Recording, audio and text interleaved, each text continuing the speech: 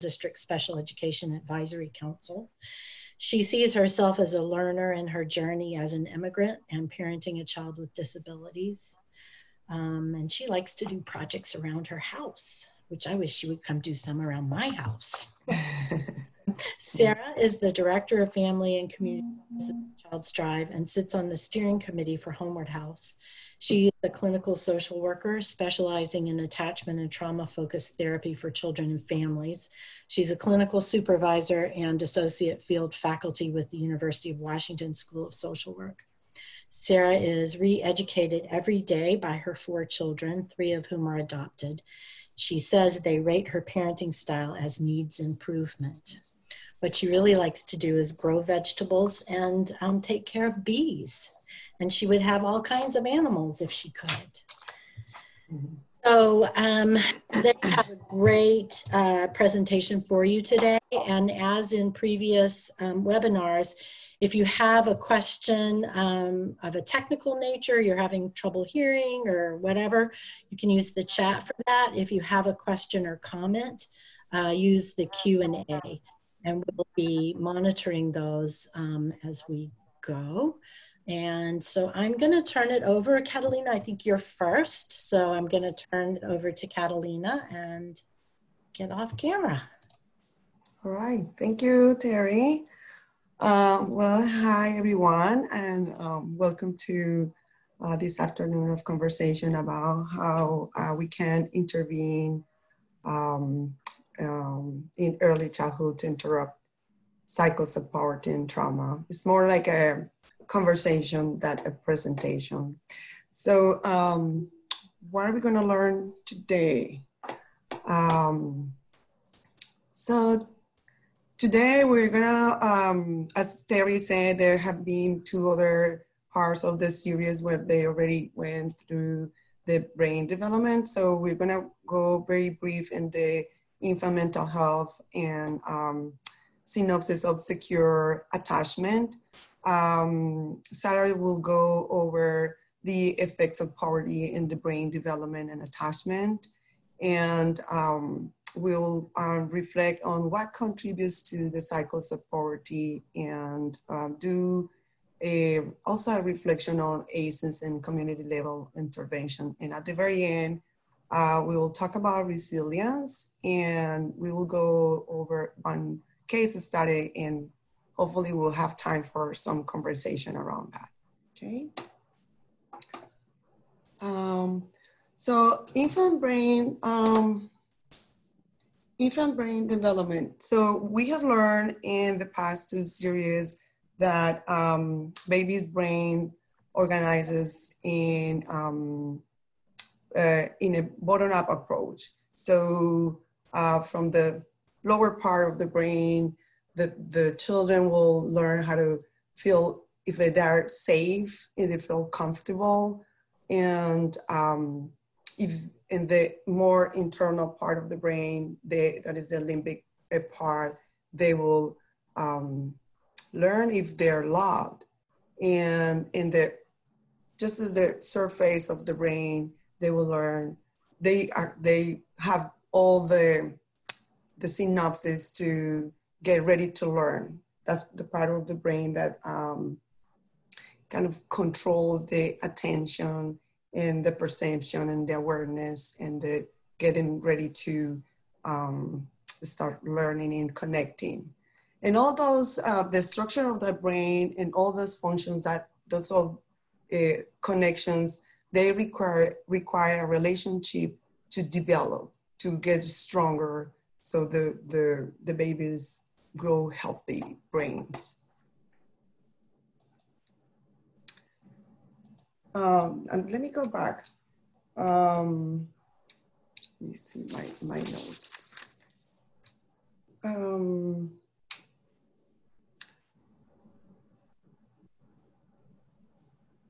We also learned that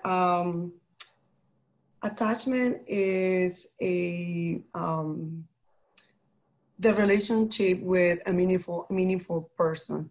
So if we think in our lives, in our development, of a time that we have a relationship with either a caretaker or a teacher or a sibling that has been in our lives, that we feel the same, that we feel safe, that we feel loved, and that we feel that connection, that we feel that we really are part of somebody.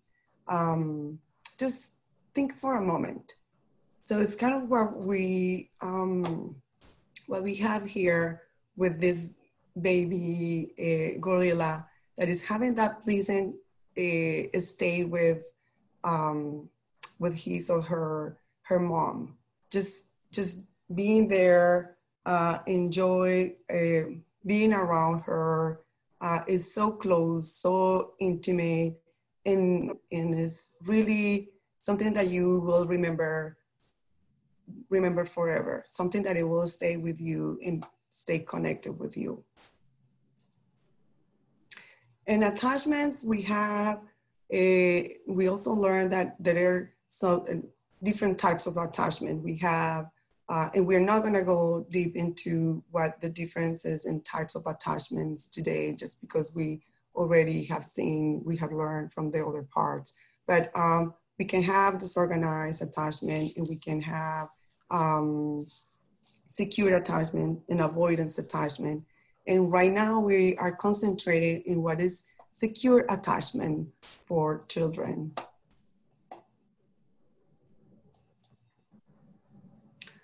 So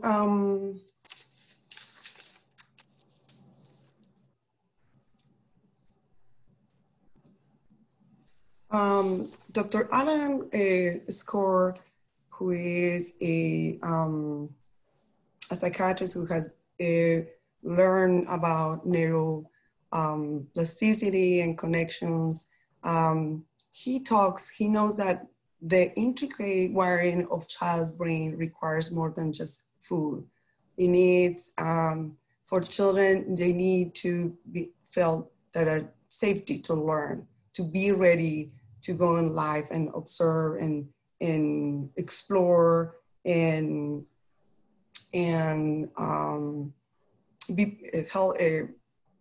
wanted to be part of the family's life, the environment's life. So definitely we want our children to have secure attachment. And to have secure attachment, we need children to be in environments where they feel safe, welcoming, they are relaxed, they are supportive, and they are around nurture caregivers. So all of those qualities, you can see that once the children have covered their basic needs from those sensitive and attuned caregivers, children can develop secure and safe relationships. Once caregivers are providing children with validating their feelings. So caregivers who are engaged with children in a relationship that it has play, it has conversation, caregivers that are responsive to the feelings, regardless, or that is they're enjoying the time, or a child who's having a hard time, even a child that is having some difficulties with their own emotions. If there is a responsive caregiver who is validating this child's emotions and is connecting with the child and is providing that space for him or her to be to feel comfortable, it will really give tools to these children, to in their life to handle difficult situations and build resilience. We also want caregivers to be able to repair relationships in case they, they have missteps. you know, we go over some difficult, stressful days, either to work. If we think about right now with the coronavirus in our current situation, we are going through difficult times staying inside our homes, and sometimes not being able to have enough time for parenting, for work, or other difficult situations that could be losing a job. And sometimes we don't spend quality of time with our children, but being able to, you know, acknowledge and tell and have a conversation with the child, or sit with the child for a quality of time, and meaning, and really reflect on, like, you know, I really had a hard time, but I really love you, or you know, we could have some playtime later, and it's not a time, it's not a quantity of time, is the quality of the time and the connection. And the other is caregivers that set reasonable limits and boundaries, because it gives children a structure in their life. It gives them security in their life. So we're gonna watch a video that it shows a beautiful interaction of two children with probably their caregiver, and it shows how simple it is to just a simple play, just a simple song, how this caretaker is connecting with the children. Let's see.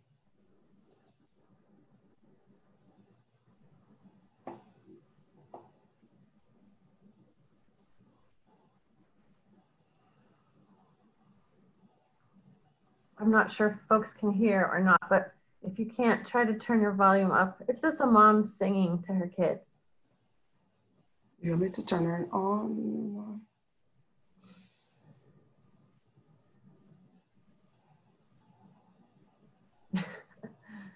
Well, we can't really see what she's doing because she's off camera. I mean, you can see how much delight those children take in her antics. Yes, I don't know, Molly and Terry, I don't know if you have from the chat if people were able to watch the video or listen to the video, at least watch the video, how the beautiful I could see it, but I couldn't hear it. Oh, okay. Do you want me to watch it again, to play it again? I think it's okay. I think we got the idea. Yeah, one of the panelists is one of the participants is asking to share your sound, if you could share. So maybe try it one more time. Okay.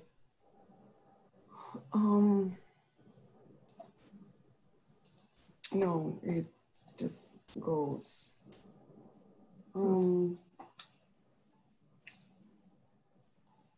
When you get it started, if you could make sure that the volume on the YouTube is turned up all the way.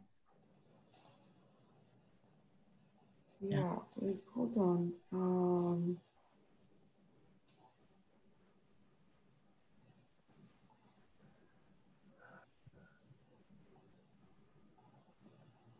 Is that it?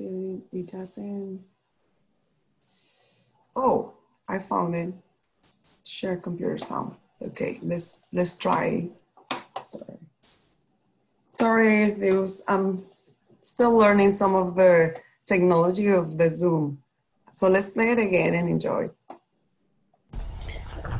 Dun, dun, dun, dun, dun, dun, dun.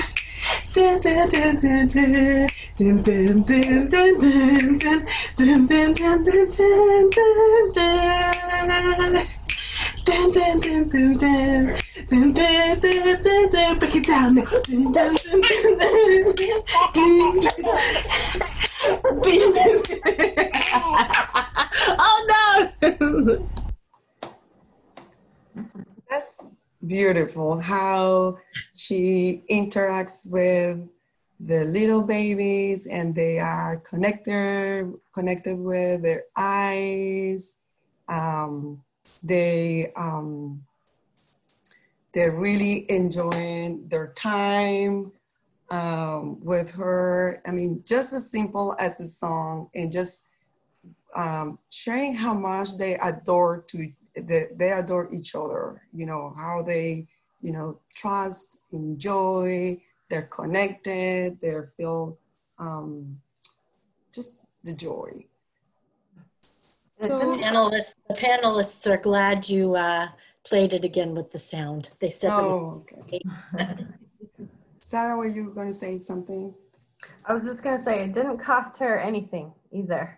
She just used her voice, and we can imagine, you know, her expressive face and laughter, and that was all she needed to bond with those babies.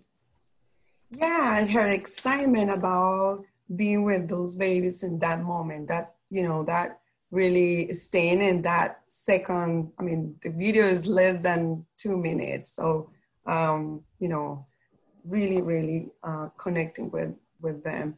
So that's what it takes for adults who care for children to connect with them and really help them build a framework or noodle patterns.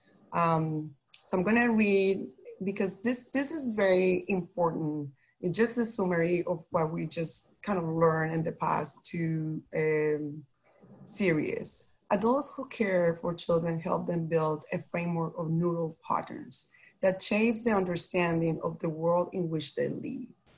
Babies and children have brains that are shaped by their parents' brain partners too, resilient or self-protective, exploring or conserving. So it really gives the children what we transfer to the children, the opportunities for the children to either go in the world and ready to learn, prepared to make friends, belong, or just stay for the children to maybe be more regarded or laid back. So it really is there's those connections that we adults do with children really kind of give food to the brain.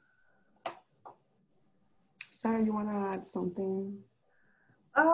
No, I mean, it's just that these patterns, they become the template through which the children will appraise all other relationships as well. So it really is foundational to the way they start to see the world.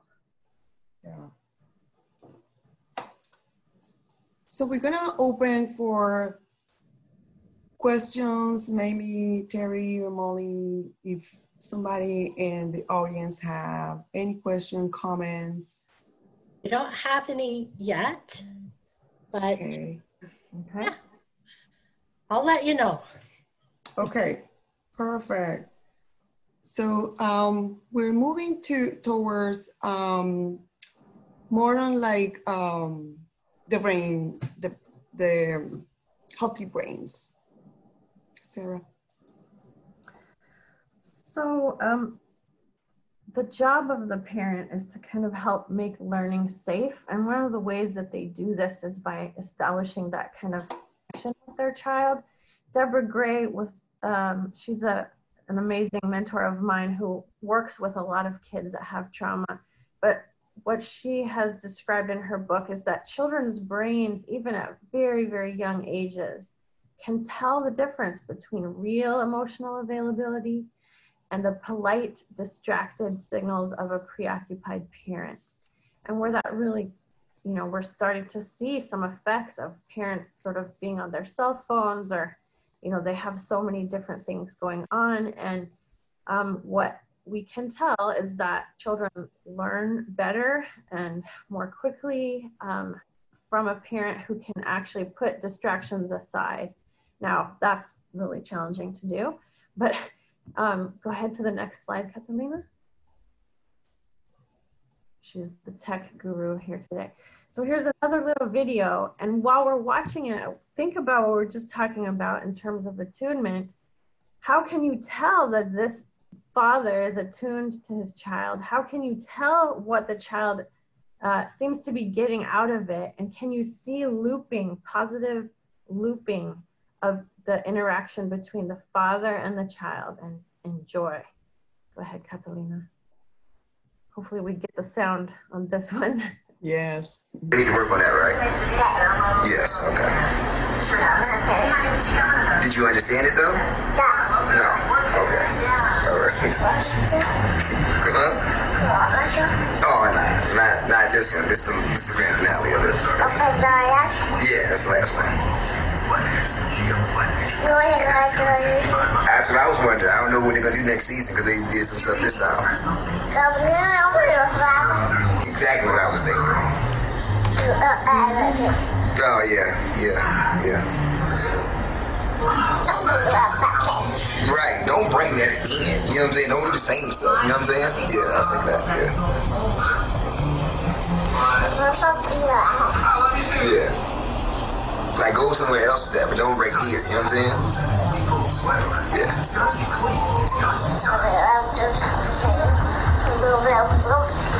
what I said. And then it was like, you know what I'm saying? And I was like, what in the world? But don't do that here. You know what I'm saying? Yeah. So I love that video because it kind of goes back to what we were talking about before. You don't really need anything special to engage kids. They even have just kind of the TV going on in the background, but it's all about the relationship between the two of them and how each of them play off each other. And so think about that just in terms of language development alone. What it is to have a parent who is continually responding to you, encouraging you, pushing you, giving you all kinds of different expressive language to use, and just finds delight in who you are and wants to keep that conversation going. One of the panelists said they're even moving their heads the same way. It's so true. And if you know families, like I remember watching my brother down the street together one day, and I'm like, oh my gosh, they walk like our dad. I mean, you pick these things up from your parents in really subtle ways. So again, the job of the parent is to make learning safe. Children need to know that they're safe by a parent who's constantly kind of protective and keeping those good boundaries. Adele Diamond is a amazing, she studies basically executive function. Her interest is really in how kids learn how to learn, essentially. And so she says that to push the limits of what they know, they need to feel safe. To venture into the unknown, they need to know that they're safe. And to take the risk of making a mistake or of being wrong. And in that particular point, she expands on it to say that, you know, all children need to know that it is okay to make mistakes. We all make mistakes. It is part of learning, and that there's nothing wrong with that. And so the parent can really lend their just love for their child and that reassurance to their child that it is okay to stumble and it is okay to be silly and not make any sense at times, but the fact that that they're out engaged in learning, that's the important part. Okay, go ahead. So this little video, I love it. It was created for educators to try to help understand what changes for kids in terms of their ability to learn when they are having to scan for safety all of the time. So watch this and we'll be thinking about it just in terms of keeping in the back of your mind, like if a family is growing up in an environment that isn't necessarily well-resourced, may not be totally safe, what type of brain are you more likely to be living with? Go ahead, Catalina. Hey, welcome back. Today, I really wanted to think about what's the best way to teach teachers about trauma without getting them distracted with all the technical stuff, and what's the most important thing for them to understand and learn. And I thought that the best way to do it might be to just make a difference between a learning brain versus a brain in survival mode. And so we'll just call it learning brain versus survival brain. And this is the difference. So learning brain is this brain that's open to learning new information, and it's completely okay with ambiguity and grays and vagueness, and it sees the big picture. It like pulls back and is on the balcony, can look over the forest and figure out what's going on. On an emotional level, people in learning brain feel calm, peaceful, maybe a little excited about what they're about to learn, maybe a little playful and having fun too, and definitely curious. And they're not afraid of making mistakes because it's just part of the learning process. And so they're not really thinking about themselves. And they actually feel a little bit of confidence that if they just apply themselves, they might pick up what they're trying to learn. Now, survival brain, on the other hand, is completely different. It's hyper-focused on threat. It doesn't like ambiguity. It wants clear, hard facts. It thinks in black and white terms. It doesn't want anything to be gray at all. And then emotionally, you can imagine that survival brain makes people feel panicky, feel like a little obsessive and afraid of getting things wrong. And they don't feel calm and open to learning new things. They just want to get things over with. And people in survival brain also really don't like making mistakes, and they are afraid of looking stupid too. So students in survival brain don't want to be picked on. They don't want to raise their hand and ask questions and look stupid. And so these people are also filled with doubt about their own ability to learn stuff, and they're afraid that other people can see how stupid they really are. Now, it's really important to understand how learning brain and survival brain interact, because survival brain always trumps learning brain. And it makes sense, because survival brain is just trying to save your life. And so if it thinks that there's something dangerous happening, you better pay attention to it, right? But the tricky thing is that as survival brain stays on longer and longer, it's harder to get out of that. And it's harder to really go into learning brain. And the way I think about it is kind of like the myth of Sisyphus. You know, that guy who has to push a rock up a hill, and then every day it falls back down and he has to do it over and over again? Well, being in learning brain is like being up on the high parts of that mountain. You can see the expanse of what's going on, but it also takes a lot of work to be up there.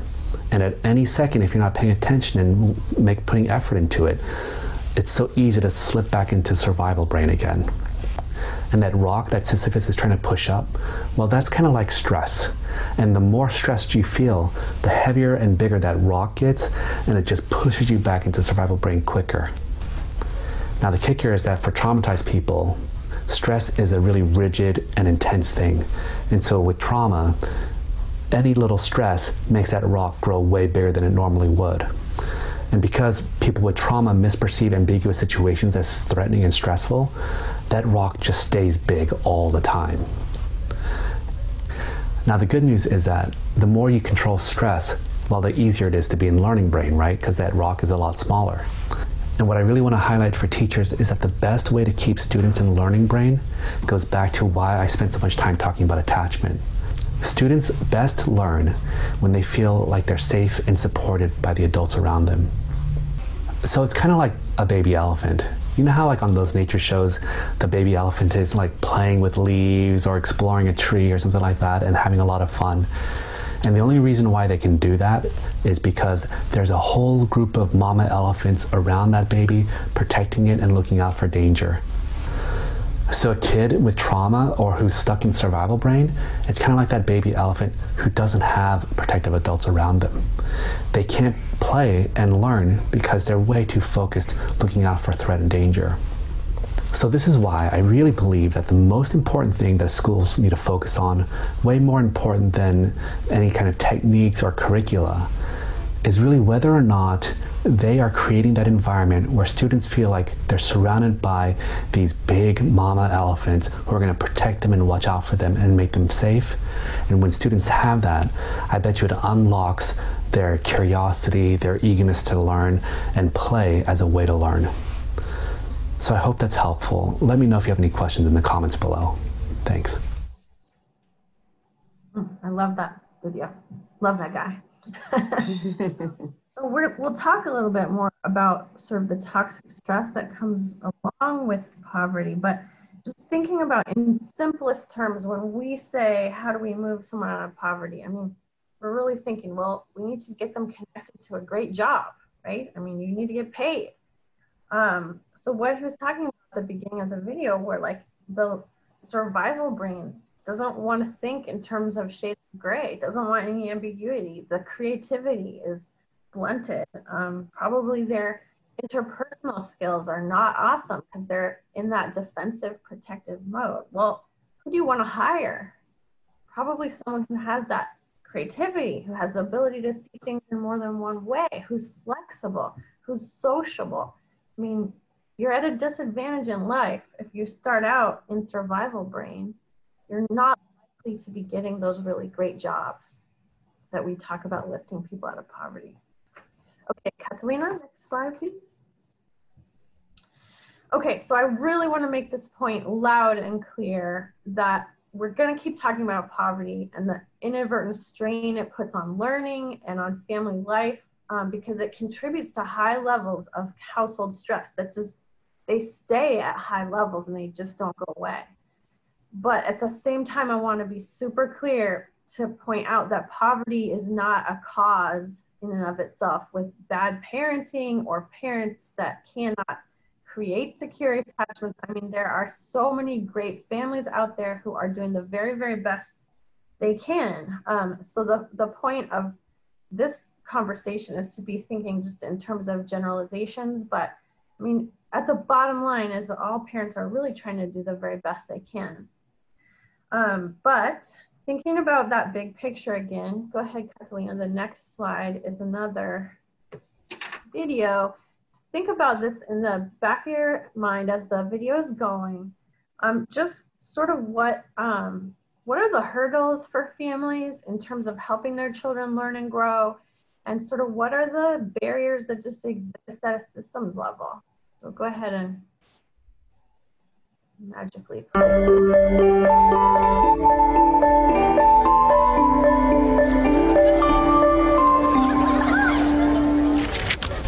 Science tells us that the experiences we have in the first years of our lives actually affect the physical architecture of the developing brain. This means that brains aren't just born, they're also built over time based on our experiences. Just as a house needs a sturdy foundation to support the walls and roof, a brain needs a good base to support all future development. Positive interactions between young children and their caregivers literally build the architecture of the developing brain. Building a sturdy foundation in the earliest years provides a good base for a lifetime of good mental function and better overall health. So just how is a solid brain foundation built and maintained in a developing child? One way is through what brain experts call serve and return interactions. Imagine a tennis match between a caregiver and a child, but instead of hitting a ball back and forth across a net, various forms of communication pass between the two.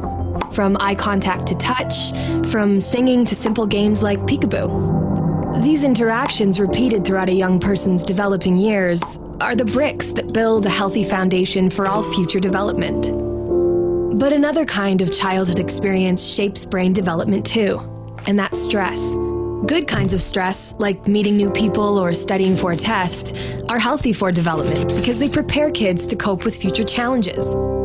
Another kind of stress, called toxic stress, is bad for brain development. If a child is exposed to serious, ongoing hardships like abuse and neglect, and he has no other caregiver in his life to provide support, the basic structures of his developing brain may be damaged. Without a sturdy foundation to properly support future development, he is at risk for a lifetime of health problems, development issues, even addiction. It's possible to fix some of the damage of toxic stress later on, but it's easier, more effective, and less expensive to build solid brain architecture in the first place. One of the things that sturdy brain architecture supports is the development of basic emotional and social skills, an important group of skills which scientists call executive function and self-regulation can be thought of like air traffic control in the child's mental airspace. Think of a young child's brain as the control tower at a busy airport. All those planes landing and taking off and all of the support systems on the ground simultaneously demand the controller's attention to avoid a crash. It's the same with a young child learning to pay attention, plan ahead and remember, and follow lots of rules. Like all of us, kids have to react to things happening in the world around them, while also dealing with worries, temptations, and obligations on their minds. As these demands for attention pile up, air traffic control helps a child regulate the flow of information, prioritize tasks, and above all, find ways to manage stress and avoid mental collisions along the way. Having this ability is a necessity for positive and level mental health. Developing effective air traffic control, overcoming toxic stress, and building solid brain architecture are things kids can't do on their own. And since strong societies are made up of healthy, contributing individuals, it's up to us as a community to make sure all young people have the kinds of nurturing experiences they need for positive development. To build better futures, we need to build better brains.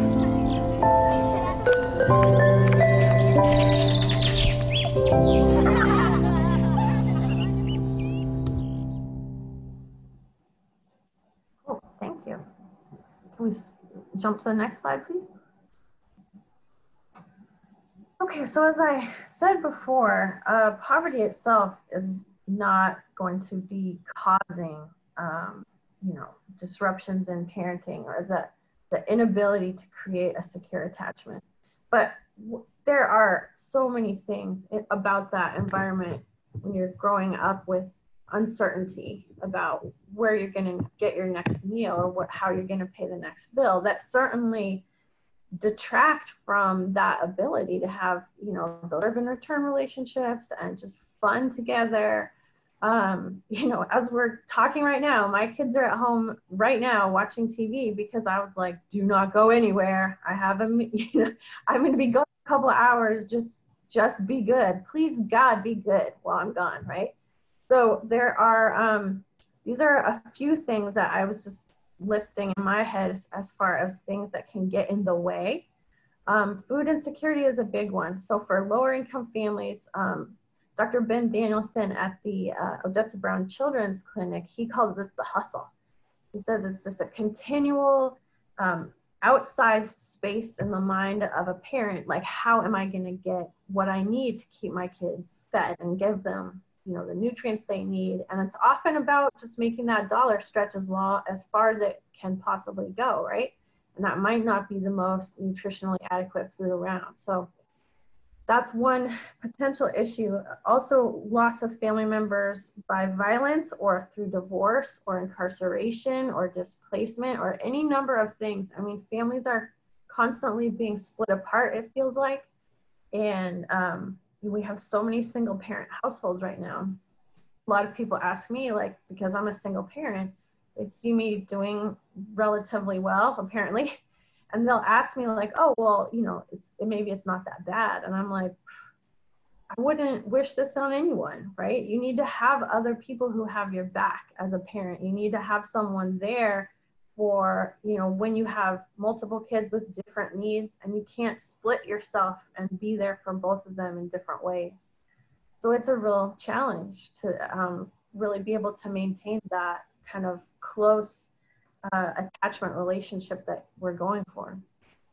So of course, the cumulative and intersecting impacts of sexism, racism, xenophobia, ableism, all kinds of discriminations, that adds a whole nother layer of stress onto families, right? Do you get that job or you do not get that job? Are you passed over for one benefit or another?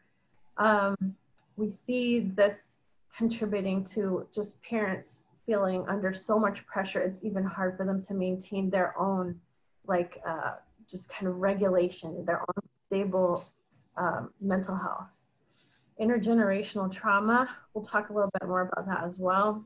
And then chronic disease, it can be caused by chronic stress, but then it also contributes to chronic stress because again, that's additional disability people face or medications they need to take or visits they need to make. And so all of these type of things just kind of build up to a level where any one of them might be really manageable, or a parent may have the inner resources to be able to cope well, but you start stacking these up. And I mean, I don't know who could be coping well by the end of this. Okay, Catalina.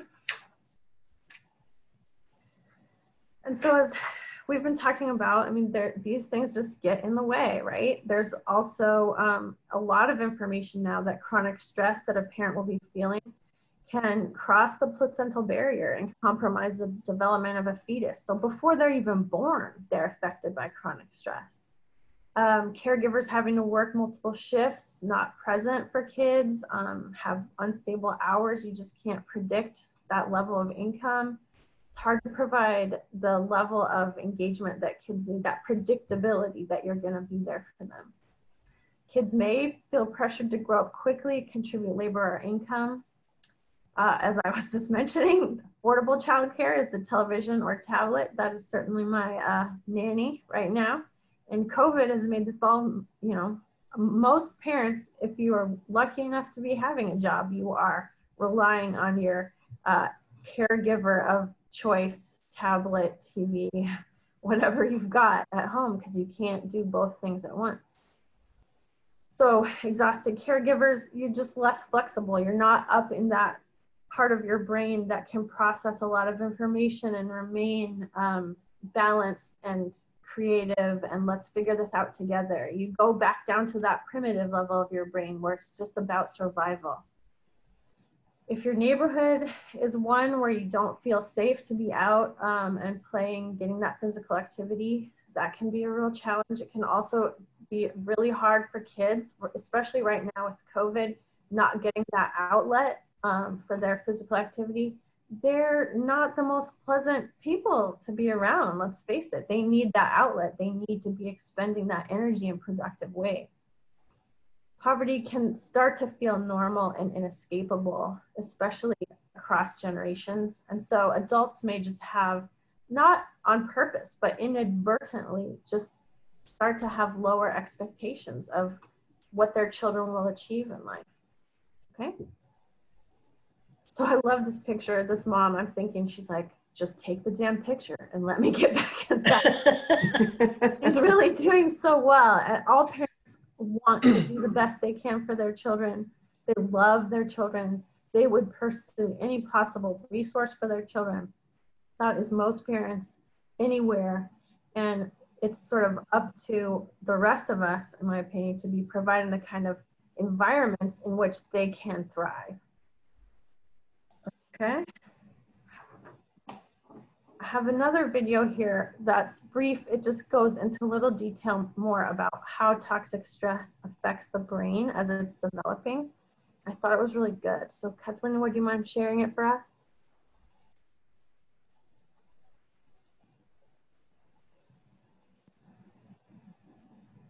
As we develop, our brain produces 250,000 neurons every minute.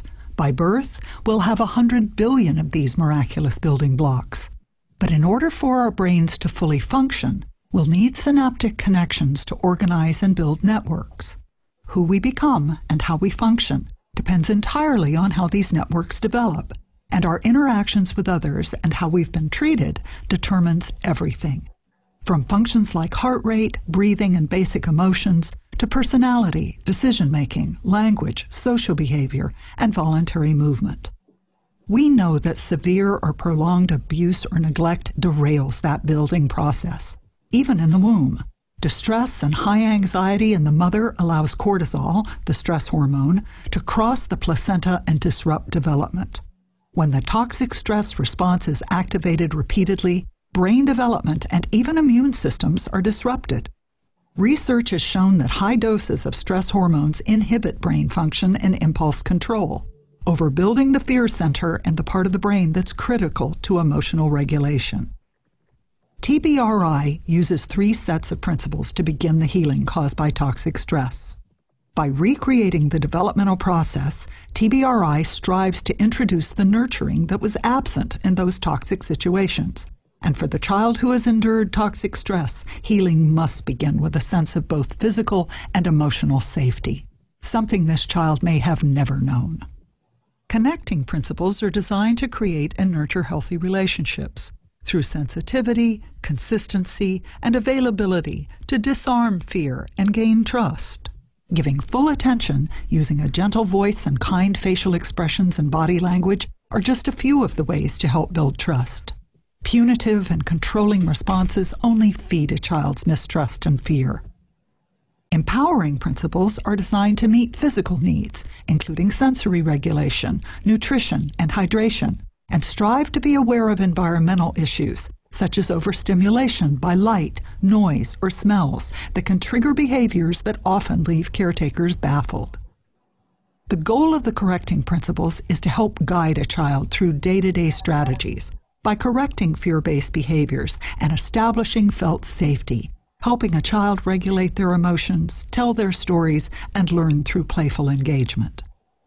The Adverse Childhood Experiences Study examined the effects of multiple types of abuse in childhood, and the staggering results showed that high doses of childhood adversity affect brain development drastically, leading to addictions, attempts at self-medication, impacted immune systems, chronic inflammation, and autoimmune diseases. The greater the number of traumatic events, the greater the damage. TBRI can help stop this ugly cycle. There is hope for the damaging effects of toxic stress, but it will take dedication, education, and most of all, understanding. So TBRI, if you're interested, you can find a lot online. Karen Purvis did a lot of work with kids who have been adopted, who have experienced a lot of traumas. And so you can easily Google her name and all kinds of stuff comes up. And the correcting principles are really just ways that parents or caregivers can engage with kids to help mitigate the effects of trauma. And believe me, it is way harder than it sounds. So to the next slide here,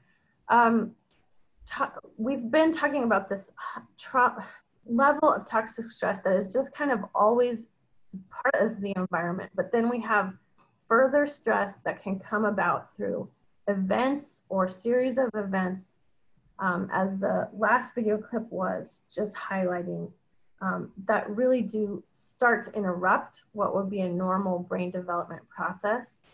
And it really kind of undermines relationships. So one of the things that can happen is that a parent who has experienced something traumatic will have these overt or subtle cues to their child that that situation, that exploration is just unsafe for them. And so a super simple example would be like a parent who maybe was involved in a near drowning. Okay. Without having to explicitly say to a child, water is unsafe, don't go near water, there may be thousands of small little micro things about their behavior that children do pick up on that let them kind of develop their own inner awareness that water is unsafe, learning to swim is unsafe, I shouldn't be, learning to swim. That's just a super simple example, but there are multiple things. Like if you can think about a parent who, while growing up, maybe had abuse by a man. Well, a child can kind of come up with their own schema about men being unsafe just based on those cues that a parent gives a child throughout the course of the day. In the circle of security model, we call this shark music. So it's like the little Jaws music that's going on, doo-doo, doo-doo, doo-doo, in the back of the mind of the parent. They are not even aware that they are making these cues to their child, but it does get in the way of a child feeling safe to learn. Children with their own trauma exposures, as we talked about in the beginning, they are in that survival brain. And so they are spending all of their time scanning the environment for, do I feel safe? More than they are able to explore their world with some freedom. And then if both the child and caregiver have suffered trauma, their relationship may be at risk and child development impacted. And so I used a picture about forced removals of children from their parents at the border because it highlights just perfectly the sort of perfect storm of issues. So for a parent in that situation, when they were trying to find a better life for themselves and for their child, and they'd already gone through so much, now they're having to deal with, of course, the loss of that intimate relationship. They must be feeling potentially regret, like, why did I didn't know this was going to happen, why did I come here? Guilt, this is all my fault, and then their own level of anxiety is just sky high, like, what's going to happen? It's so uncertain. Where's my child going to go? Who's going to take care of them? And then for the children, I mean, even a child as young as the one in this photo, you can see the wide eyes, the concerned look, the furrowed eyebrows. She's kind of arched back in the arms of this guy because she knows, even at that very young age, that there has been a handoff. Now she's with someone she doesn't know. Who is this person? Are they safe? Am I safe? Where's my parent? When will I go back to my parent? Like, that's all that that child is processing, which is plenty. That's a lot of information, but that doesn't allow for them to be developing language, developing relationships, developing, you know, that explorer mindset that most infants and toddlers, we want them to be in. Okay, go ahead, Catalina. And so very similarly for kids who are in foster environments, we talked at the very beginning that an attachment is really just an enduring, strong, emotional connection to someone. It doesn't say that the quality of that connection is always positive or a secure attachment, right? And so we as a society sometimes step in and say, well, this child is at risk of harm if they stay with a parent who is maybe substance abusing or homeless or you know, hitting a child or whatever. The problem is that that person for that child is their stability, as unstable as the situation might be. And so we're really asking a lot of a child to be taken out of one home and be able to establish some kind of attachment with someone else. It's very traumatic. Their brains just can't even process that loss. And we know Charles Zana is also an attachment specialist, and he says that we know infants and young children cannot sustain attachments over time and space. They need regular, ongoing, substantial contact with their parent. So if you think of yourself as an adult, there are people you are attached to, and they may be far away from you. They may be people you can't visit right now because of the stay-at-home orders, right? But for me, I can think about my parent who's in another state, and I can sustain my feeling of attachment for her, even though I don't see her every day, even though she hates Zoom and I can't even Zoom with her. I can do that as an adult. An infant and a very young child cannot do that without having that ongoing contact. So there was a question that came up in the chat about racism and institutionalized discrimination against children. We actually have a really nice issue brief that was just created that we want to make available to everyone about this. But this is in that brief. It talks about how there are just such high disparities for children of color in the child welfare system. So for example, African-American children were found to be almost twice as likely to be in the foster care system based on the number in their communities, while white children were actually underrepresented.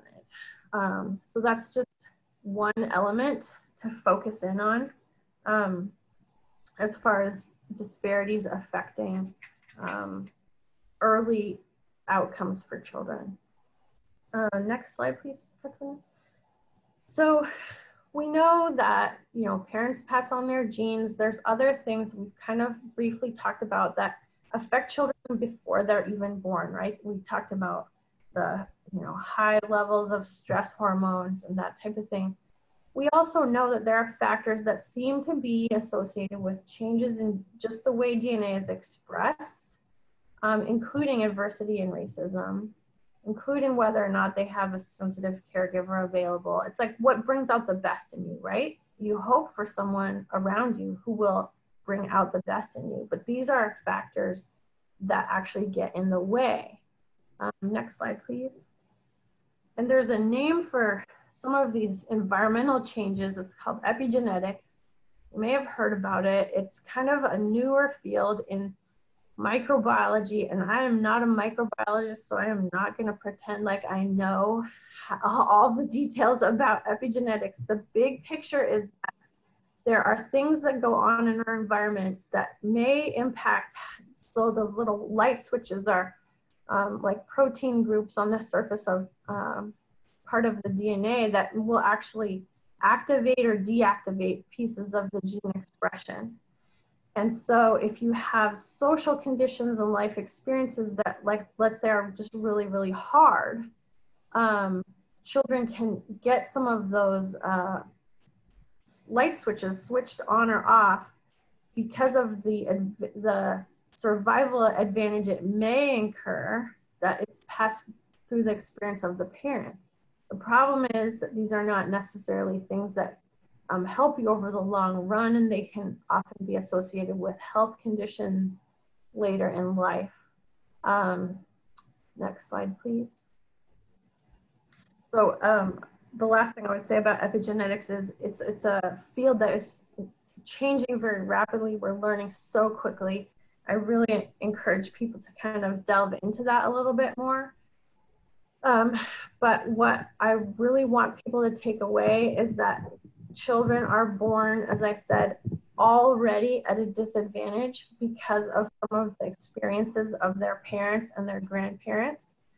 So one that is getting a little more press lately is that more than 700 women die in the US from complications for pregnancy or childbirth each year. That alone is terrible. But Black women have a mortality rate, and I've seen it many different estimates of what the mortality rate, but it's as much as 4 times higher than white women. And this doesn't really make sense. There's not a genetic reason for this, right? We were just talking about genes, but I'm not talking about like genes being the reason.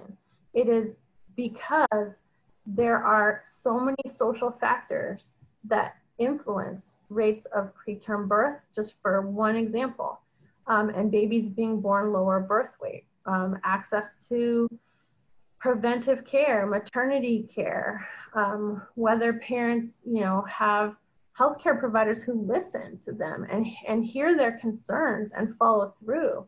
When a woman says, something's just not right, I just can't quite put my finger on it. So we see poorer outcomes, and we know that part of the issue is also a cumulative load of stress that comes from racism, sexism, and other forms of stress. So we can't really tease apart any one thing, right? People have looked to see, is there a gene responsible for this? It's like, no, you cannot just tease one factor out. They all really play a part. And so the takeaway for young children is, how fair is it in life if you were born already kind of at a disadvantage compared to, if, let's say, if you're a Black baby and your birth weight, your mom had complications in the hospital, you're really struggling to breastfeed, like you're just not starting out life on the same playing field as, a white baby who's born, like, if you're from my family, you're like way over normal birth weight, you are a chubby baby. And, you have every resource sort of available to you, including the attention of healthcare workers. So going to the next slide, there is a field of reproductive justice that really, this was so important, I wanted to have it in here verbatim, but reproductive justice is a human rights-based structured approach that addresses the intersecting systems of oppression that prevent marginalized women, primarily women of color, from achieving complete bodily autonomy and parenting with dignity. Reproductive justice recognizes that a woman's ability to determine her reproductive destiny is linked to conditions in her community, including her access to healthcare, affordable housing, economic opportunity, and other factors. And this goes on to say that if you were a policymaker, you'd be doing your best to be focusing on those community level interventions that help everyone, but in particular families that are really at risk of maternal mortality or infant mortality. Next slide. So quick pause just to see if there are questions at this point. We've covered so much material. If you have a question, you can type it in the Q&A.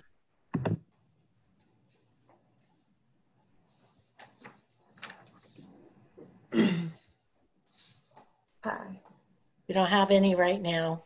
All right. Quiet group. All right. Well, are you ready to move on, Catalina? Yes. Okay, Sarah, but I would like you, do you want to do like introduction and I do the exercise? Sure. So the picture that you have in front of you, I know you can't probably read all the little things, and that's sort of by design. Just focus in on the image of that tree. This is a tree who's growing in soil that is not, it's not robust. It's not a great environment for this tree to be in. So its roots are weak and they don't go very deep. The branches, they're trying to strive upwards. They're trying to grow leaves and fruits, but this tree is having a really, really hard time. So in this sense, the tree is representing what's below the soil is the environment that it's growing in. And then the upper parts of the tree are what the actual experiences of, let's say, a family growing up in such an environment might be, right? So we wanted to ask all of you if you could think a little bit about that soil that tree is growing in, and think of it as kind of the equivalent of what are some factors in the community that do not foster a thriving family, that are actually adverse community environments. And we invite you to just type things into the chat box there of like, what are some things that you could envision in this community that lead to poorer outcomes for children and families? What characteristics, what things you notice about such a community? So what Sarah, and also what I want to share is that when we talk about diverse community environments, is not only like the eco environment, it's like, you know, what she was talking, just a simple example, discrimination, for example, street violence, food deserts, things that really make harder for families to thrive. So one comment is both parents needing to work on affordable housing. Okay. Yep. What other community level characteristics do you all think might lead to adverse experiences for families? Poor education systems, lack of equity, access to community factors, no affordable care. Yep. Has added police brutality and fear of police in communities. Sure. Lack of parks, recreation, affordable clubs, lack of public transit to reach parks, libraries. Mm-hmm. And I like that point Rihanna made before, that the lack of, there might be community resources, but if they're not available to everyone equally, then it doesn't really do any good. Right. Lack of access to affordable health care. Okay. So going on to think about what would be the logical fruits of this kind of environment? Like, what would you see in families as a result of living in this environment that is not very nourishing? Go ahead and type things into the chat box.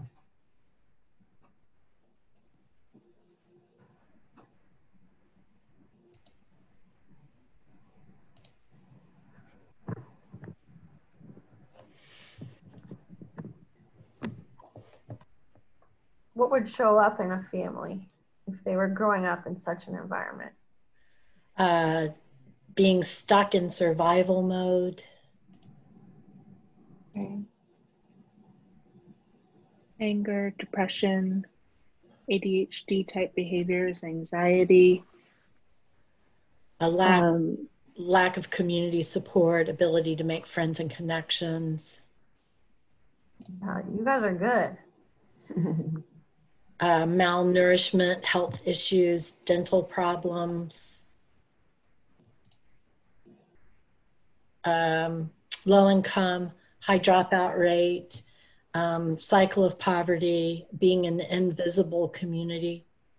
toxic stress, possible abuse, frustration from the kids to not be able to do things that all the other kids get to do, drug and alcohol abuse, death and incarceration of family members. This is not the most uplifting slide, right? No. So, but this is what. And family breakdown, legal problems. Mm-hmm. So one of the reasons we put this slide in, it's actually part of 2, so we'll move to the next one in just a minute, but do you think if you, so there's this, I guess it's like this myth in America that, you know, if you work hard, you can just make it, right? Like even if you're born into poverty, if you strive, you will make it somehow, some way, right? If you grow up in this level of community, I think it really turns that idea on its head. I mean, we can only thrive in the kind of environment we're in. And so families, through no fault of their own, they're working hard, they're trying hard, they want the best for their children, but they may not have access to the types of things that actually may lift them out of this environment and out of poverty altogether. Does that make sense for people? Should we move to the next slide, Catalina, and all these poor, depressed audience members here? So, do you want to lead this one? So, yeah, the other slide is very depressive, but it's the reality of some communities.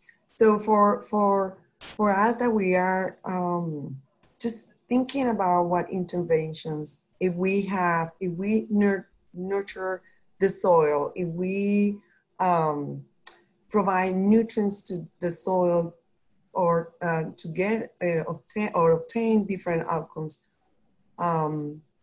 what kind of nutrients should we have in a supported environment in a community? What could we have that it promotes healthy brain development, cohesive communities, and what could be the nutrients that you can think of to make the lives of the families or the environment of these families for them to thrive? If you have ideas on that, go ahead and type it into the chat box.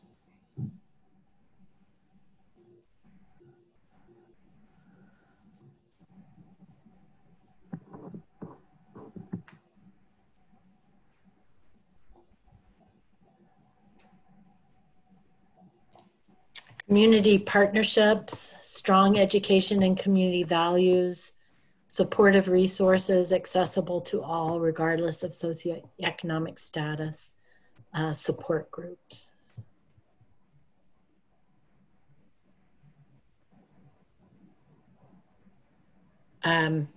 Positive community relations and events such as well-maintained parks, parades, focus on diversity, resources for minority groups being as actively promoted as those for non-minority groups, educational opportunities, social service resources, mentor, unity in the community, and affordable housing.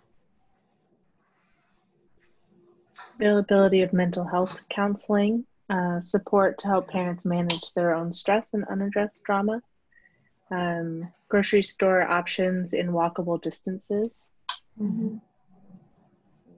Community centers with access to resources on site, access to healthy foods, supported schools. Mm-hmm. Yeah, so with that soil rich of all those nutrients, the outcomes for children and families in communities are totally different from the previous view. We will have then what could be some outcomes for those families and those communities. You can share it in the chat, that would be great.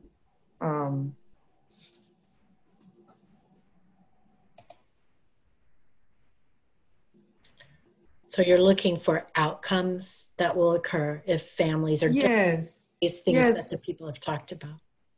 Yeah, so when we think that if we have a good soil for this beautiful tree to grow and to have leaves and flowers and fruits, what could be those fruits and those flowers?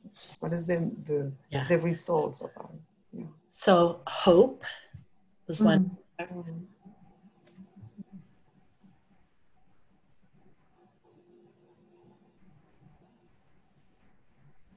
Resiliency. Positive mindset.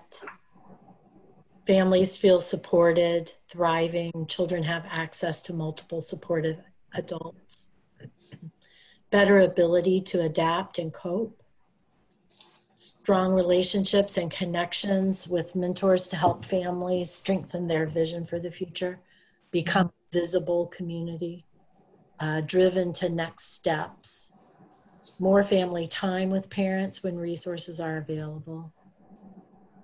And else commented something very similar, saying people being able to participate in activities with families outside of work obligations.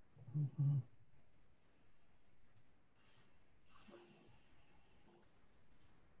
Set a goal, complete a goal.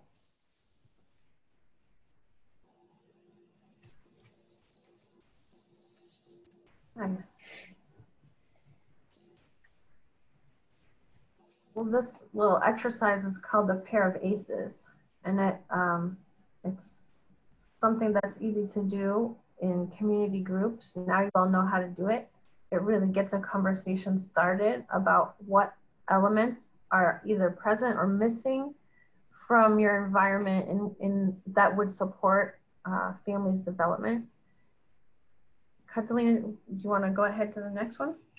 Yes, and with that, I really like it with that song. People went to the areas of hope and resiliency because that's our next part of the presentation. So from the Center of Developing Child Harvard of Harvard, we have this video on what is resilient, because we talk about resilience, but what is really resilience and how can we see it in our children? So play the video.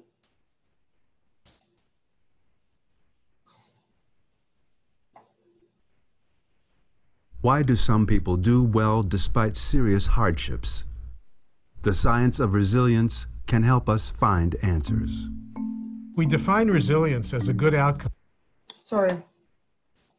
I'm sorry, I was trying to have a better sound. Sorry. Why do some people do well despite serious hardships? The science of resilience can help us find answers. We define resilience as a good outcome in the face of adversity. The extent to which we can build capacities in all children early in their lives to be able to deal with whatever bumps in the road or major obstacles may be coming down the track. That's an investment in building strong human capital and healthy, productive adults. Some children face more obstacles and adversity than others. It's like having a parent with a major mental illness, growing up in a very socioeconomically disadvantaged community, going to schools that are not good, being exposed to violence in the neighborhood or in the home. But some children do well despite these significant obstacles. Resilience is that ability or set of capacities for positive adaptation, allowing you to keep in balance. We're talking about the kinds of capacities and skills and the abilities that give people a sense of mastery and management of difficulty. It's tempting to think about children as either having this resilient quality or not. But resilience is built over time, just as and in parallel with how the architecture of the brain is built over time. It's not just in the person. It's in the interaction between the person and the environment. So we care about resilience for the same reason that we care about promoting healthy development, because in many respects it is the same. We are interested in promoting resilience in children so that, despite the odds, more and more children can grow up to be productive citizens.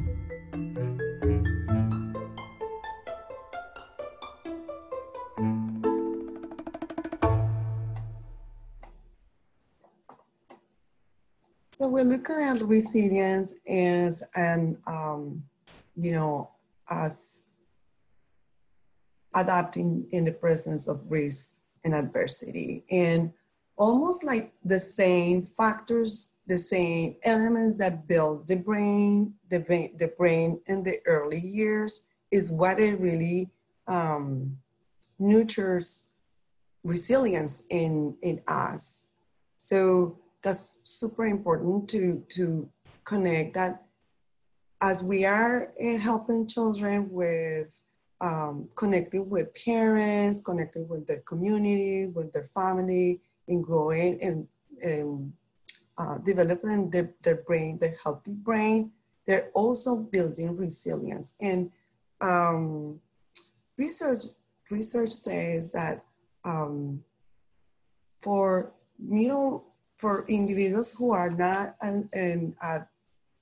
exposed to adversity, the same factors, they don't have the same effect. But for individuals who are exposed to environmental risk factors like poverty and disconnection and oppression, resilience is really a key factor for them to succeed. So what do children and adults need to build that resilience? So children need to be connected with a trusted adult. So that part of the attachment that we talked about it earlier, feeling safe in their homes and their communities, and to build that sense of self. So belonging to a community, belonging to a family, having those trusted relationships, and knowing that they are worth of investment, worth to be cared, worth to be loved. And as important as it is to invest in children, it's super important to also invest in the parents or the caregivers and those adults that are caring for those for the children. They also need to feel that they are connected with their environment, that they have social networks, that they could support them and their families, have skills, opportunities, employment, access to services, and feeling safe in their own communities, and feeling also respect. And we're talking about respected in terms of we still today see that the 8% of white poor families are in poverty, but 20% of Black families are in poverty, and 22% of Native Americans are in poverty, and 16% of Latino families are in poverty. So when we see that there is this disadvantage of communities of color, that's when we talk about if we are investing in this in these communities with anti-poverty policies, why these communities are not flourishing? You know, what is moving from like what is wrong with the families or what is wrong with these communities to what is happening in these communities? What is there in their environments that is not supporting the communities to flourish? To what we saw in the ACEs of tree, the tree of pair of ACEs tree. So for policies and programs, if we consider the diet of the child and the adult, it's very important to also talk about how we build individual and collective resilience, taking into consideration equity. And equity in terms of, do they belong to families of children of color? Do they belong to their communities? Do they have the resources to thrive? Do they belong to the communities and are connected? They live in the communities, but are they connected to these neighborhoods with their services? Can they find employment opportunities, or they have to just drive long distances to find opportunities? Are they welcome in their children's school? Are they being part of the conversations when programs and policies in their area are developed or created? So having in consideration that building individual and collective resilience is not just working with just the children or only the adults, it's working with the child as a whole. Sarah, would you like to, I can hear you. Sorry, I muted myself because someone was vacuuming. I agree totally with what you said. You said it well. I think that's why United Way has really taken the tactic of investing in families with young children, because we know, as you were just saying, like, we need to root families in a sense of belonging and of support all around them in a holistic manner.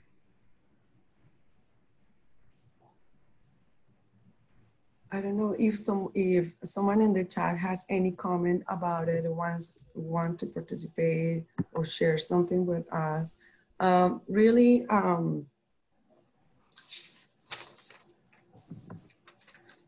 yeah, any questions at this point before we? Yeah, when we talk about building individual and collective resilience, and we hear a lot in organizations and agencies that they're applying trauma-informed practices, and that's very important. But like also, are they responsive to the communities that we're intervening? Are people in the community really being part of those decisions? Do the people have spaces to gather, to have their children run and play freely? Do they feel like the spaces or the places where they receive services mirror their culture? Do they have people who look like them?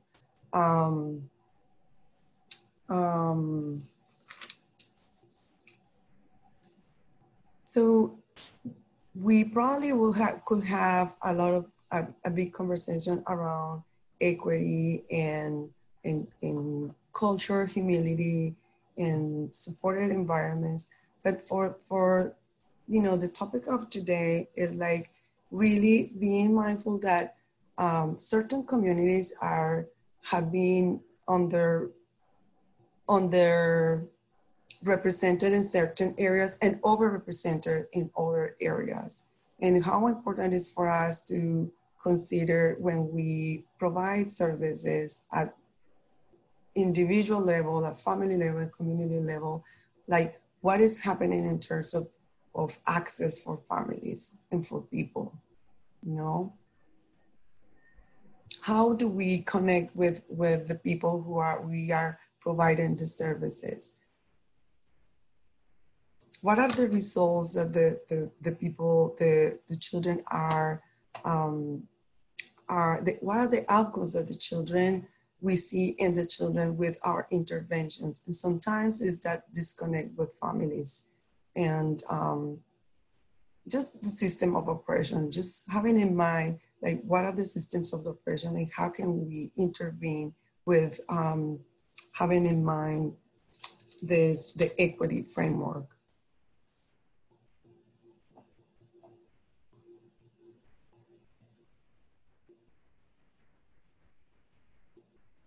Okay, I think with that, we have a case study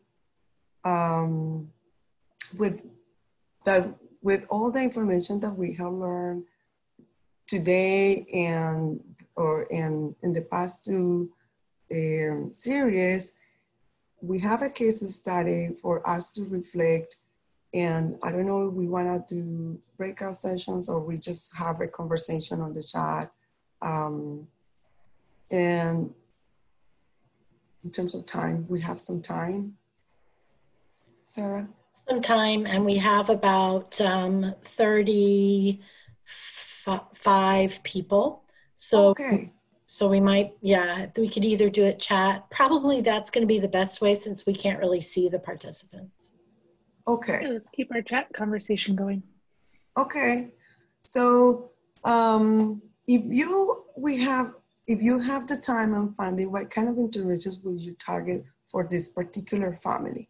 And this is, so I'm gonna, sorry. Just having this more time. I'm gonna read the case study. And so Liz and her husband, John, and their two daughters were, let's see, sorry, I have my panel view over the writing. So, so I'm gonna read the case study, and after that, maybe we can, we would like us to comment on like, what could be the resources and the approach that we can have to support this family and kind of like to nurture their soil, to nurture the soil so they can have, they can be helped to thrive and they can be supported. So Liz, her husband, John, and their two daughters who are 2 and 5 years old, they live in the basement of Liz's parents since after Liz lost her job as a bartender due to COVID-19 pandemic. Liz's siblings didn't agree with them living with their parents, so they recently asked them to move out of the end of July to avoid conflict with the rest of the family. Liz is 4 months pregnant, but her family doesn't know. John has a hard time keeping a job, but were in recovery in the past. The children are covered by Apple Health, so they have insurance. Liz did some college. Parents own a car, and do not have any savings. Some family friends have helped them with groceries and other necessities. Liz and John are living under a lot of stress, job insecurity, limited resources to access housing. They have to follow the stay-home order due to the pandemic, and they must deal with unemployment applications, monthly medical appointments, and searching for jobs and housing. Sorry, I'm just trying to move this view thing.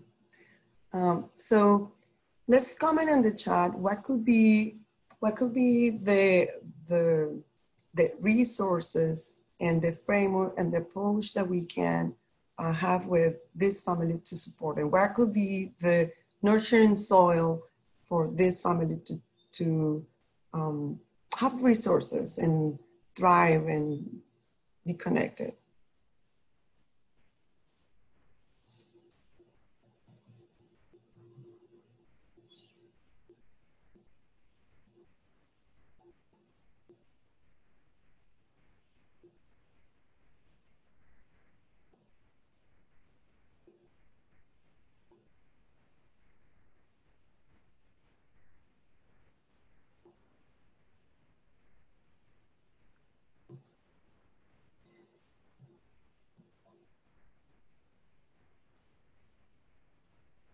One person has suggested hiring social workers that can expedite the process and assist the family with managing applications so that parents can focus on childcare while staying at home. Also, support for housing due to COVID housing loss. Another suggestion of parents as teachers. helping the family gain confidence in their skills as parents and connecting them with community resources and other possible connections. Food bank assistance, support in housing forms, emergency housing, housing navigation, suggestion to seek resources based on the culture and needs of their family, financial counseling, connect the family, getting a plan in place, increased budget for Apple Health coverage, especially offering prenatal care.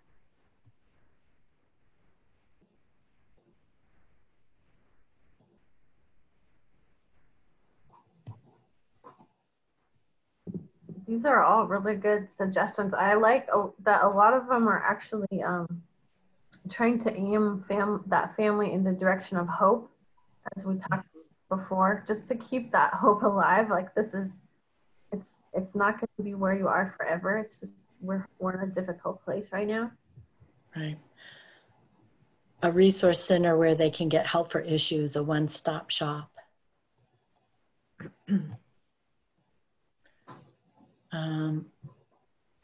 Aside from telling the siblings to mind their own business.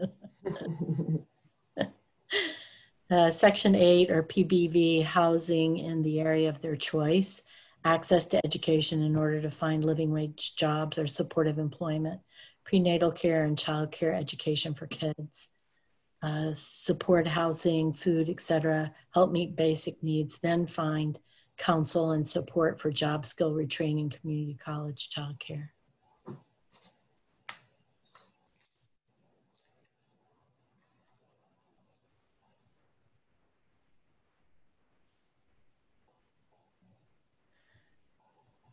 There are some county funds that are just about to come online, as well as some city funds in different municipalities that would help a family like this with costs that they are, that are holding them back, that have occurred because of COVID-19. So that's something to look for. They've been in recovery, so a support group that meets virtually to ensure continued emotional support and sense of community.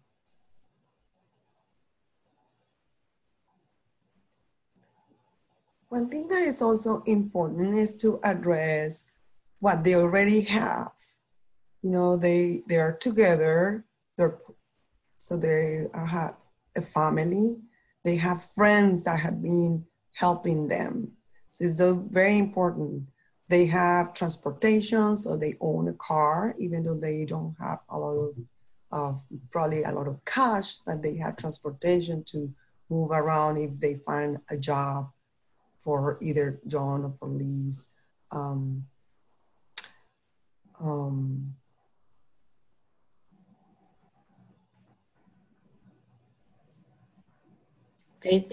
It doesn't seem that they have health issues right now, other than the recovery. That's very good, yeah. The thing that's going through my mind is like, we've got so many really great ideas here about helping them through processes of applying for this or that. But bottom line, the system is so messed up. Like, how can you so easily go from being employed with a place to live to not being able to afford anything? I mean, we got to look at that in terms of what families can actually earn and what does that even get you? Because we were talking earlier when Catalina was talking about statistics of poverty and the numbers of children living in poverty in different groups. And we're saying poverty in that sense, that's with a federal definition of poverty that is insanely low income. I don't know who can live on that, even twice that. And so I think thinking broadly about what systems I would target, I would probably look at, why does it cost so much to live where we live? And why is that so unattainable for families? And really try to pinpoint, actions, legislative or otherwise, that would maybe just make it a little easier for families to get by. Right, and I know there are some, and others here might know more about it, but that there are others, there's work on setting the standard by the, I think the median income rather than looking at poverty for Snohomish County. There are some good comments in the chat that I was going to share. That Catalina, they appreciate your pointing out that it's always good to recognize the assets a person has already as you try to assess what else they need. And Catalina, looking at family strengths, families sometimes willing to help, friends, car transportation, being able to support each other. That was just me reiterating Catalina's point. Yeah, and one other point, and thank you for your comments. One other point is like going back to kind of the main topic of today, I mean, the party and the brain development. How do we support this mom for her and the mom and the dad and the other two children to still keep that hope and keep developing and growing? And for those two parents to receive that child that is coming, you know, and enjoy that part with all what is happening within the family. That is also very important, because that's gonna be the key elements for that child coming to have a healthy brain development. Sorry, Catalina, go ahead. Listen. No, just listen. Well, go ahead, Derek. One comment was, and it sort of speaks to what you're talking about, Catalina, is access to AA or NA resources digitally, so the parents can have access to community support with individuals from similar backgrounds and likely experience similar stressors. And just the dignity of having that community that understands, I think, be very helpful to that. So if the parents can deal with their stresses and have that support, then they're more able to be available to that infant when that baby. Absolutely, yeah. And that's kind of the point. I think the other day, I think it was last week, I don't remember, Sarah, when we had the prenatal task force, that we talk about a similar situation, but a mom who is going to have a baby and they don't have a child care once the mom goes in labor.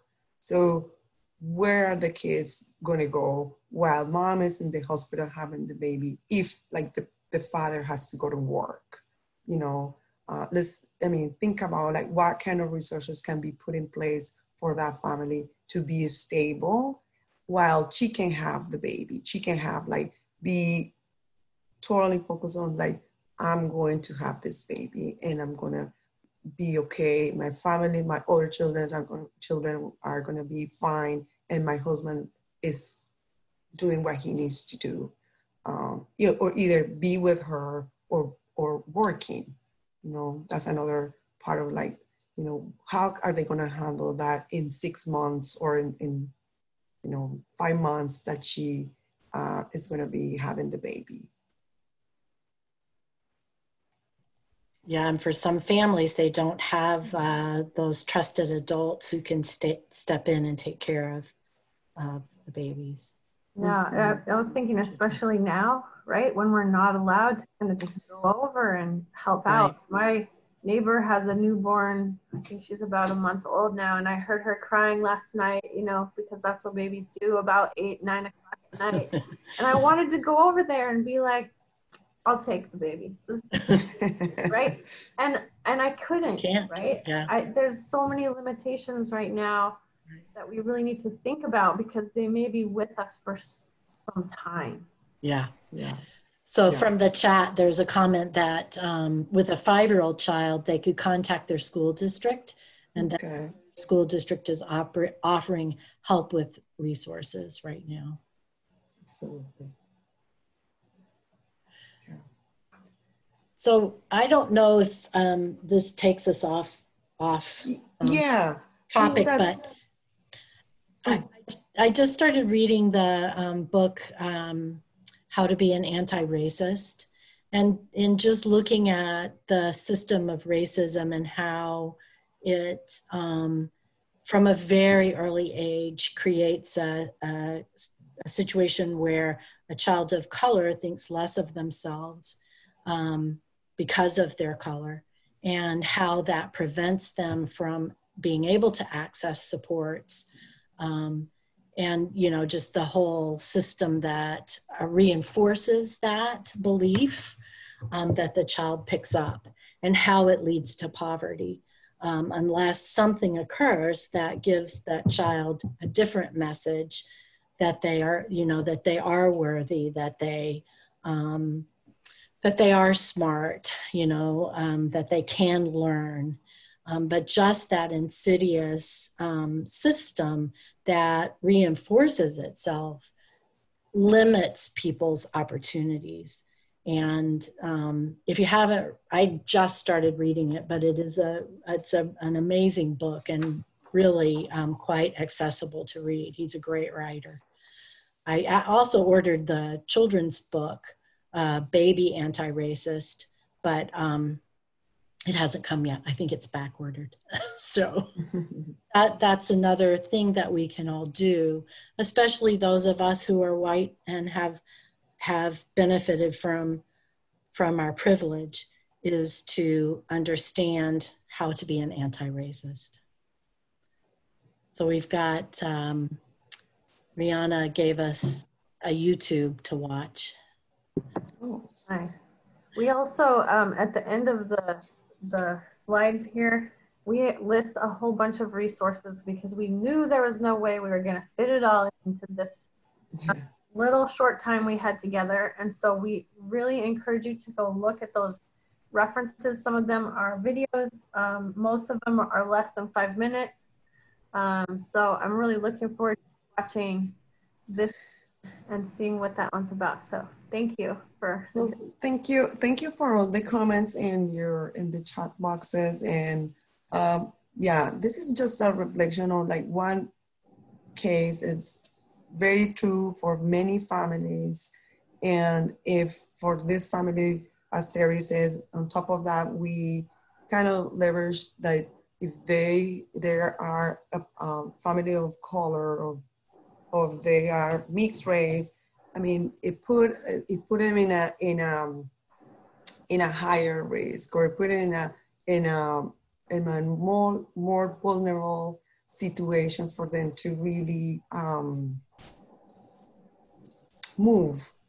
get mobility and succeed and access to services. So yes, I think with that, I think we are all covered. I would like to open for questions and other comments. Sarah? Yeah. Anyone else have questions for Sarah or Catalina before we close? Molly, it's true, right, that folks will get a copy of these slides as well as that issue brief that I sent you about the toxic stress of racism and xenophobia? Yeah, and this is the references. Yeah. So everyone will get a follow-up email. Oh, one more question before I keep going about next steps. Someone's asking about a level-headed approach to people who tend to get really hot-headed about these topics, specifically the All Lives Matter debate. Do you have any thoughts about talking to other people about these subjects? I mean, I do. I've personally had this coming up a lot lately. The best advice that I got, so in general, what we want to stay is in connection, in relationship with people, right? And so it's so easy in this really divisive world to get as you say, fired up, hot-headed, you know, entrenched in your own view and just defend it to the end, right? We all do that. The best advice that I got from a colleague of color is that, like, you've got to let it simmer down. You have to take this anger out so that you can still engage in a conversation with someone else. And so what I've been trying to do, kind of my last couple of weeks, reflecting on my own efforts toward being anti-racist, is that I need to have more of these conversations and try to engage people who are upset and to bring their level of upset down by being empathetic and not shutting them down right away. So I have a cousin who kind of spouted one of these, like, you know, white lives matter, like, why aren't we paying attention to this and that? And I was able to just kind of engage him and say, you know, yeah, all lives do matter, don't they, right? Like, let's look what happened in this instance for this guy. You know, he was treated very, very poorly, right? And so, but the difference that we're talking about is that, you know, for this victim, this African-American victim, they're part of a pattern, right? It's not just this sad thing happened, this terrible incident happened, this wrongdoing happened. It's that this person was part of a pattern that has persisted for hundreds of years and mushroomed into a system that kind of perpetuates itself. And so we were able to have this conversation, but only when my own level of upset, I was able to handle it and bring it down so that I could meet him on that human level.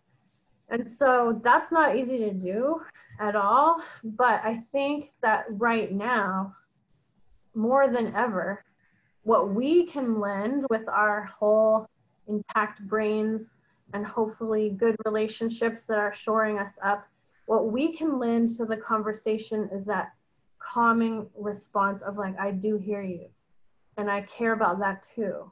And isn't it terrible? Bad things are happening. What can we do to start making a difference so that the conversation can shift, right? We don't want to be talking about this forever. We want to see something change in the system to where we are treating one another the way they deserve to be treated.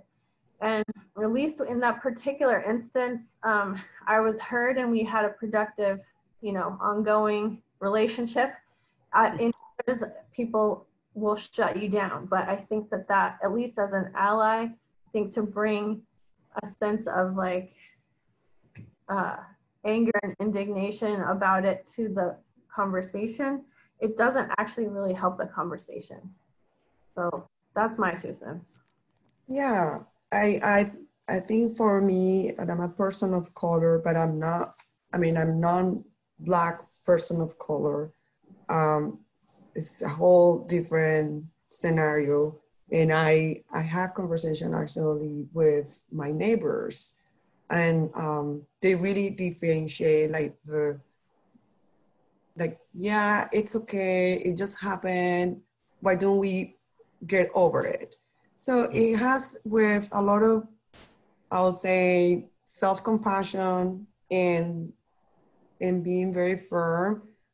I just share some historic issues, some history of, you know, intergenerational oppression and just history, because people either they don't remember or either forgot or either they didn't get their true story, this true story. And more for what I have seen, like nowadays, younger people have access to more real information, true information. People who are my age and even older probably didn't get the true story of Black and African Americans. So I think it's important to, you know, it's not personal, but there is a portion of education that is possible to do. And everybody is at different developmental stages to understand, to absorb, and to really be, because it takes a lot of humility to understand that what we are doing is wrong. So, but still have a conversation. So people are very afraid about conflict. And from conflict, there are great outcomes sometimes. You know, if it's handled in a way that is like, I mean, it's not you, it's not me, it's a whole system that we just could do small parts if we can and if we want, you know, because we don't want to re-traumatize other people too on their own issues. So. I heard a Black woman, I think on television, who had a really great answer to this when you're at a place where people can listen, which is all lives will matter when Black lives matter.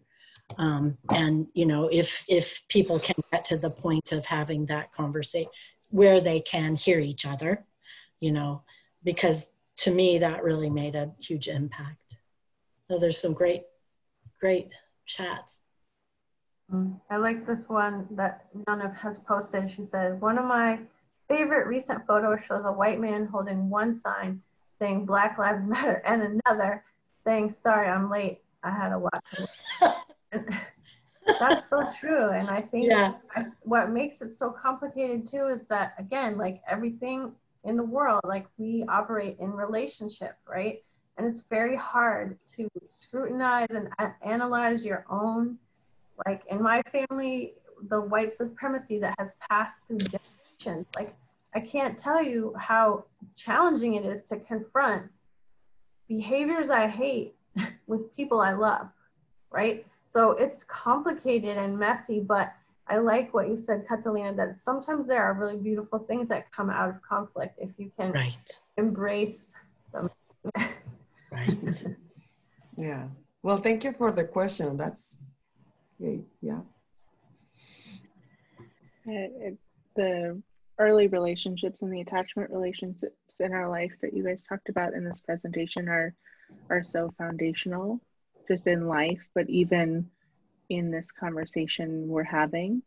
I was in a training and the presenter told a story about a white woman who gave her mom the new Jim Crow for Christmas and put a sticky note on it that said, hopefully now you'll be less racist.